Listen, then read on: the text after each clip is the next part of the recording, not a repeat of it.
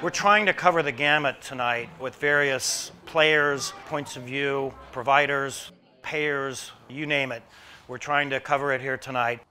Maybe you could tee us off here for the question that people will be talking about at the tables, which is, well, we revised the question slightly about value, but let me go ahead and ask the question that's here. And maybe you can tell us a little bit about your thoughts, a little bit about what you're up to. How much should we spend on healthcare?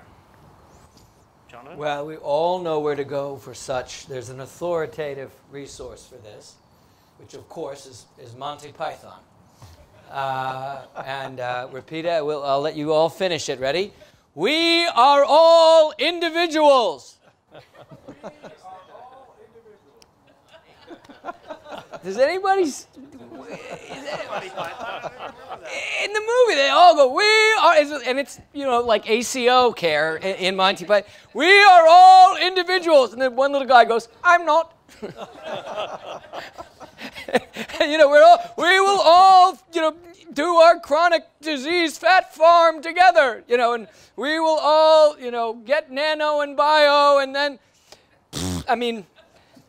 healthcare should cost as much as you want to spend on it. If you want to trick it out and, go to the ladies and say, I pay the Cadillac tax. Great.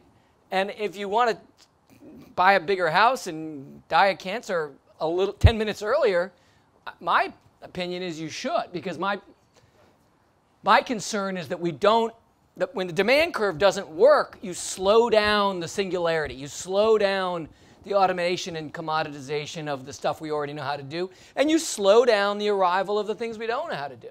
And it feels good because we're all locked hands being individuals together, but it's really bad. And it's not just bad for the elites, it's really particularly bad for the steam fitter who frankly can't afford it at its current price, and it's not being commoditized fast enough because of that inability.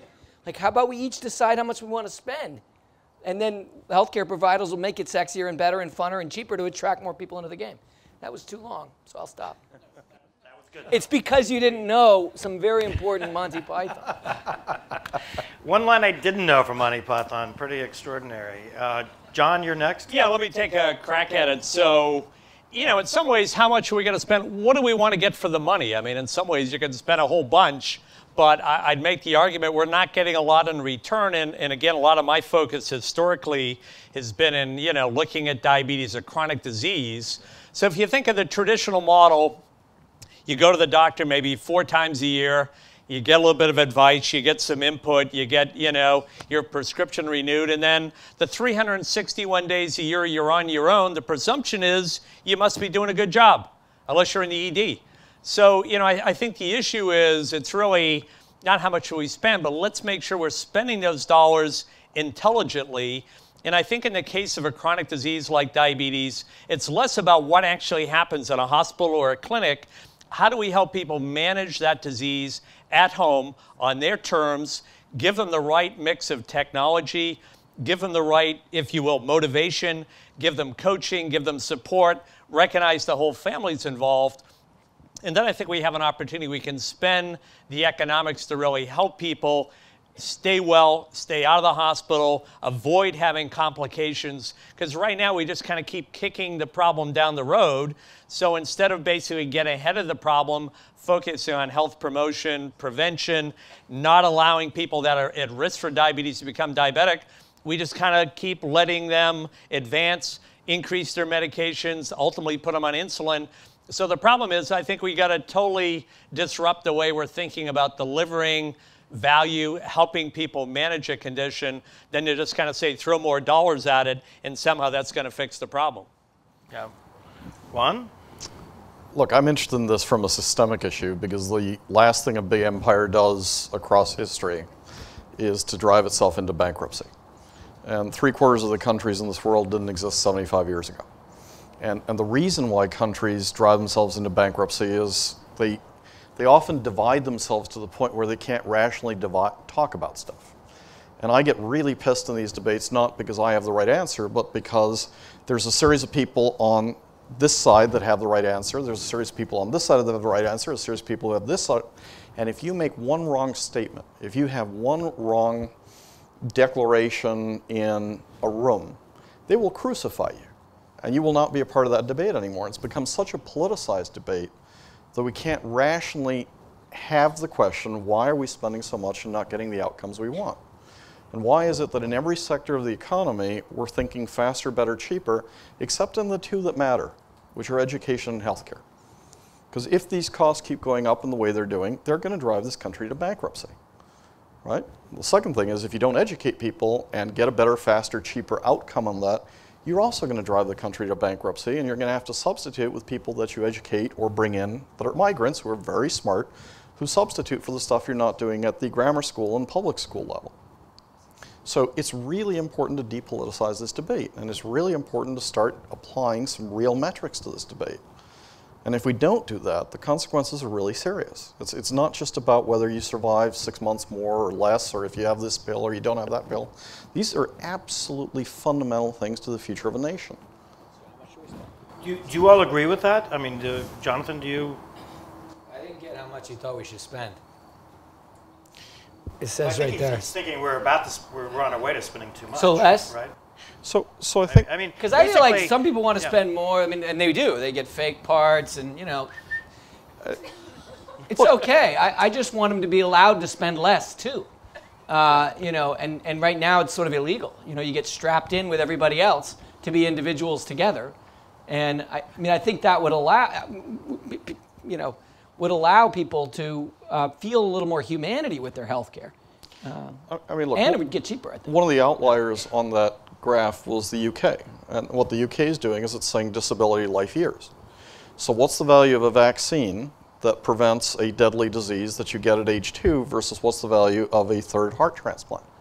And look, think of what would happen if we worked on education in the same way as we worked on medicine until very recently. Okay? We will not pay for your preschool. We will not pay for your kindergarten. We will not pay anything for your elementary school. We will not pay anything for your for your secondary school. We will not pay anything for college. But if you reach age 65, then we will pay for any education regardless of outcome, regardless of what you study. Right? That is galactically stupid. We should be spending the most on this vaccine at this price will save this many years for this child, this much prenatal stuff. But that's not where you get paid for the research. That's not where you get paid for the procedure. That's not where you get paid. And that's not the stuff we fund, but that's the stuff that will keep you alive for 70 years versus 70 days. But Juan, do you feel like people will act? That involves us being all rational the way you talked about in your comment. How's that going? That's why the politicization of the... I just got back from New York. I was only halfway to Washington, and I could barely, you know. We told them that they couldn't let us have our freedom. I was so confused. I didn't even know what they were talking about. And the death panels, and the this and the that. And look, one phrase kills you as a member of this debate. And what's driving me nuts is if you spend billions of dollars in a year convincing people that the other side are baby killers, or the other side are nutcases that only carry guns, you're going to divide a country. And you're watching that with the Basques, and you're watching with the Catalans, you're watching with the Northern Italians, you're watching with the Southern Finns. These are dangerous things to do to a nation, particularly when you're talking about stuff near and dear to you like healthcare and education. You want to divide a country, you spend enough money, you'll do it. Because 3/4 of those damn flags at the UN did not exist 75 years ago. And we've got to start depoliticizing the debates about stuff that truly matters to this nation, because we're going to destroy it. So is there a solution here, John? I mean, I'm depressed. Right. I'm glad I have feel like insurance. these guys are actually living the solution. I mean, you know, talk about 3D printing of things that, you know, for pennies what cost millions of dollars or tens of thousands of dollars a few years ago. Talk about all the apps that, you know, the people that actually learn how to manage diabetes and eat cake if they want. Right. You know, and it's cheap. No, and I think that's really the opportunity. I mean, we're at a point where again, there's some really disruptive technologies. I mean, Google basically announced a major initiative in diabetes, and their expectation is, they can leverage their sensor expertise, their analytics, their cloud capabilities. And again, it's all tied into this idea of really providing personalized, individualized capabilities for people to help manage their condition. And the idea is essentially, if we really focus on helping people, guess what? They're going to have far fewer trips to the emergency room.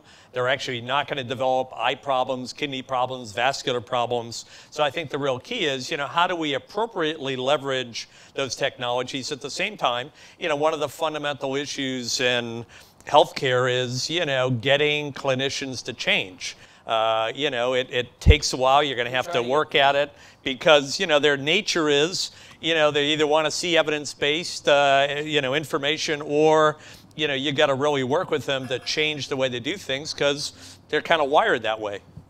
And this is a really important debate for Boston, okay? Because this is the center of the life science world. This is the place where most people are learning how to manipulate, read, write life code. There's 3 other centers in the United States. And that ability to understand how life is written is going to change every single business in this world. Remember The Graduate, the movie?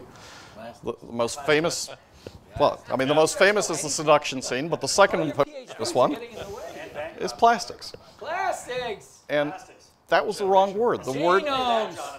Genomes. Well, the word, I mean, the problem with that advice is the guy ended up being a Tupperware salesman. But in 1967, when that movie was launched, Fairchild was making semiconductors, and Intel was founded in 1968. And if the word had been silicon, then that advice would have been very good for that college graduate. Now, what's the advice for a college graduate today? The advice is life code, because that's going to change every bloody business in this world. And that's the kind of debate, and that's the kind of stuff we should be focused on.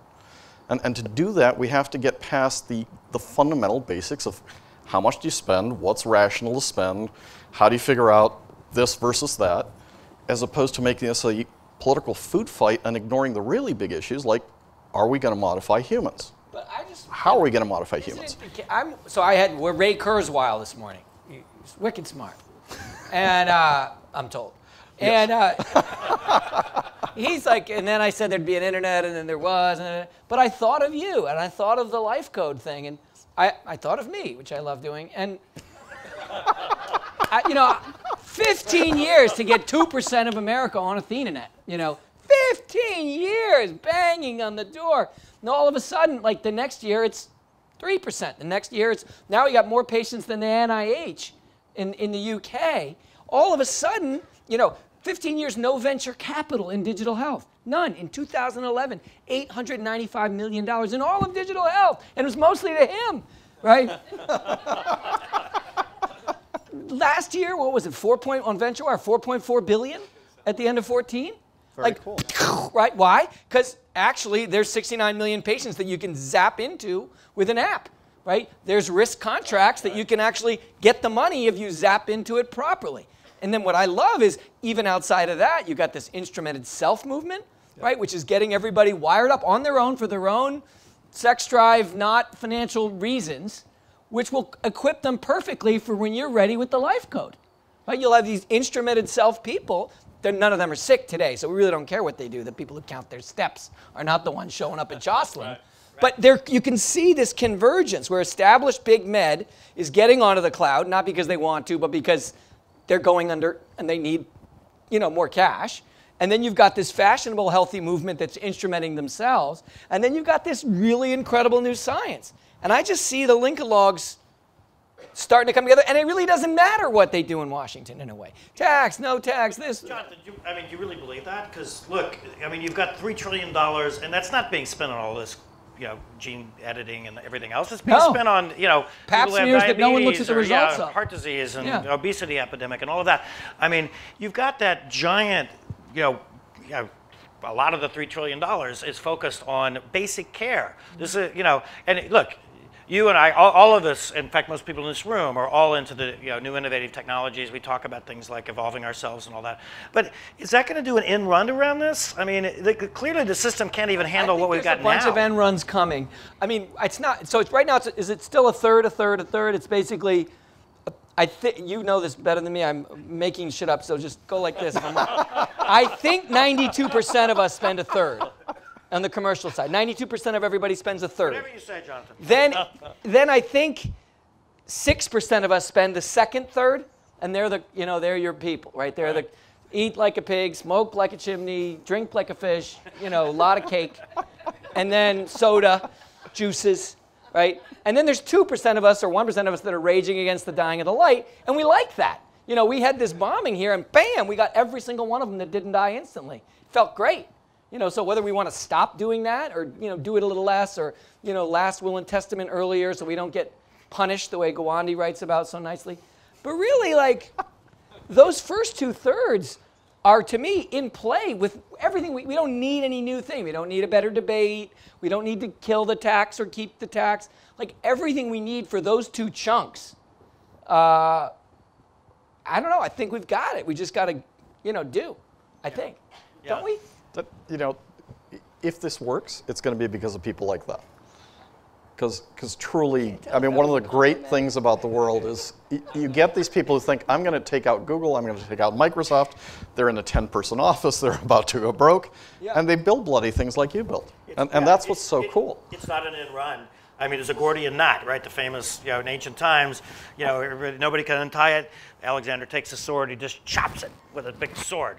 So is that what we do? I mean, who does that? I mean, maybe incrementally, maybe Jonathan does, Well, the interesting question is, where does it happen? You can build huge countries in one generation. You could never do that before.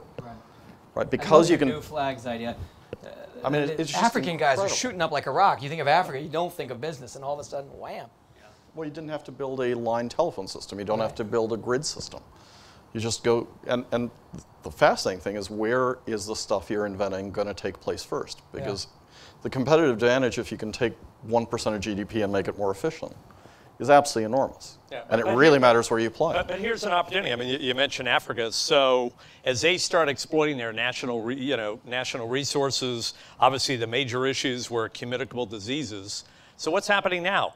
All the fast food restaurants are coming into those countries, and they're now having a huge pandemic around diabetes. So, I mean, part of the argument is, but I mean, why not get ahead of the curve? I mean, in some ways, why are we going to deal with health when, in fact, we ought to be focusing on wellness? I mean, we know that people have a genetic predisposition. We know that they're environmental, food, and nutrition, and yet we kind of wait until someone has a health problem, then we decide we're going to intervene.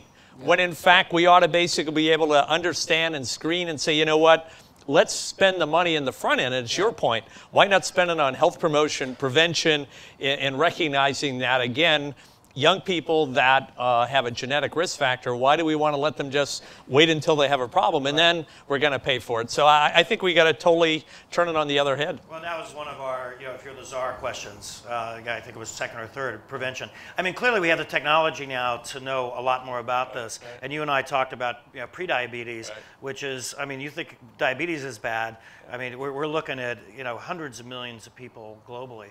But so we are at the end of our very short session. I mean, this is great. It's phenomenal, though. I mean, the shortness. Yeah. I mean, well, you stop before people start nodding off, basically, right? Okay. Especially as panelists. Yeah.